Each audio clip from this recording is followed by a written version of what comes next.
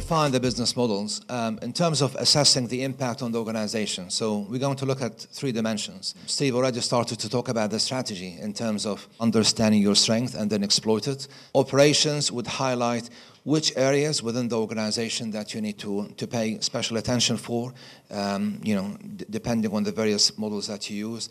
And finally, what will on the organization. So to start with, strategy.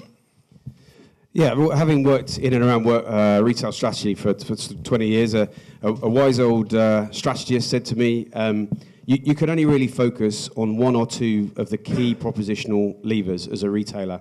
And back in the day, it was range, price, convenience or service, the location, and the theatre that you bring. So you used to be able to choose 1 or 2 of those and used to max out on 1 or 2 of those, and that would make a very successful retail business. But the cost made it difficult to do more than the 1 or 2 of those. So a good example would be Hamleys in London. Hamleys is a fantastic toy store. It's got a lot of theatre and it's got great range. But you couldn't put a Hamleys in every town in England because it wouldn't be cost effective. I used to work for B&Q, and when B&Q were very successful back 10, 15 years ago, more successful than they are now, they opened these big destination 200,000 square foot stores. They had the biggest range in the country, but they weren't able to put them everywhere in every location to make them convenient, because you can't open sort of 200,000 square foot stores in the country because they're not cost effective. So you used to be able to focus on 1 or 2 of these, and I think technology has changed all of that, and e-commerce in particular. So you can absolutely have a good go at all 5 of these now in a B2C model. So you can have the widest range because you only hold it in a central location. You can have cheaper prices because you don't have store rents and you have a different operating model. You can be convenient to customers because you can link in with third parties and use their pickup points without having a store network. And that also covers off the location point. And you can have the best content in the world. So a startup can have as good content as B&Q because it's digital content that it holds centrally, and once it's created, it lasts forever. So the e-commerce businesses have chipped away at these old retail models where you can only focus on 1 or 2 strategic propositional levers. But I think it doesn't stop there. In future, you'll be taking those sort of 5 levers and maxing out on them and pushing them into these other super channels like marketplace, shared platform. So I think that the strategic sort of courses that people were teaching about retail sort of 10, 15 years ago, that's massively changed. And now it's all about maxing out on pretty much every channel and every propositional strategy. So that was the strategy. If we now look at the impact on business processes, so depends on which of these models you will adopt. You will have additional stress or pressure in terms of certain activities. Take marketplace as an example. So you can see in marketplace. So we put 1 diamond for B2C just as a reference, and then where we believe there will be additional pressure or stress, we put 2 diamonds. So in terms of marketplace, you can see the pressure is on the product management, on the order management, product management. Product information is typically one of the hardest challenges facing any retailers as they move from one channel to multi-channel. And it's challenging enough to deal with your own data.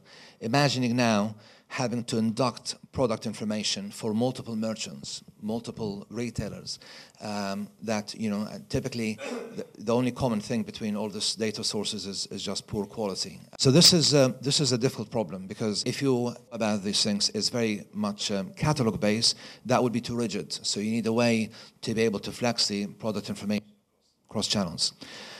Order management is becoming more and more difficult.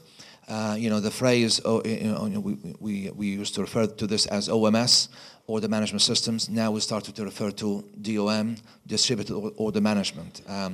Take Chinese market, for example. You cannot survive just by direct, without having an offering that will also maximize combination of your direct and Tmall, then you will lose, you miss a massive opportunity. So, some of these business models would exert more pressure.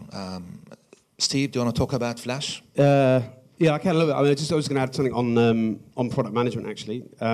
So we live and breathe this every day, which is when you're dealing with businesses like eBay or Amazon, they have their own hierarchy. So just something as simple as mapping your hierarchies onto someone else's hierarchies is a massive task. And if you extend that out then into sort of an international arena, when I was at M&M Direct, we had Amazon and eBay going in multiple countries. So you're talking multiple countries, multiple hierarchies, because at the time those guys didn't have their act together and have one hierarchy across all of their countries, which is incredible for organisations of that size. So without having a proper product information management sort of tool to enable you to do that across multiple territories and multiple channels, it just was it would have been a massive zap of resource from the organisation.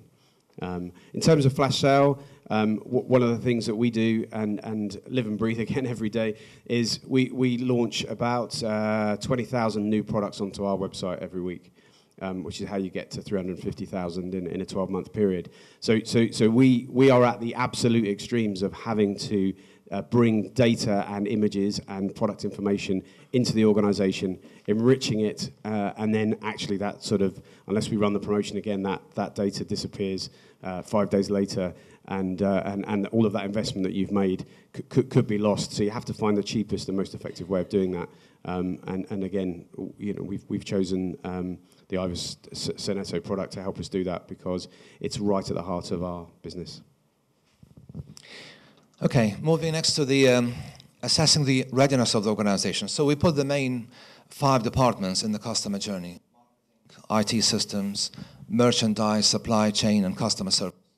And again, from a B2C, you know, all one diamond just for reference.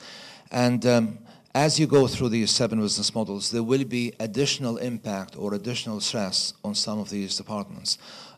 So marketplace, there will be more emphasis on IT, impact on supply chain, flash sale, Steve talked about in inducting such a large number of products and creating the promotions, but the other thing is it's all happening in a very short period of time. So it's just basically being aware of, as you introduce these business models, the need to the capabilities, readiness of the organization, or that you can scale up to these business models would be absolutely essential.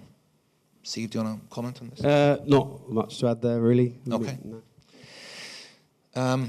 So we want to talk about the how, i.e. how do you actually make all this happen? What we've done is we put together a framework. This framework is based on 5 steps, 5 stages. Alignment, customer centricity, collaboration, and innovation. So these 5 stages or 5 steps, if you like, is what, in our opinion, represents the key things. So these will be the 5 key areas that, in our view, represents a framework for retailers to step up into multi-channels. And this is capturing 20 years experience in multi-channels.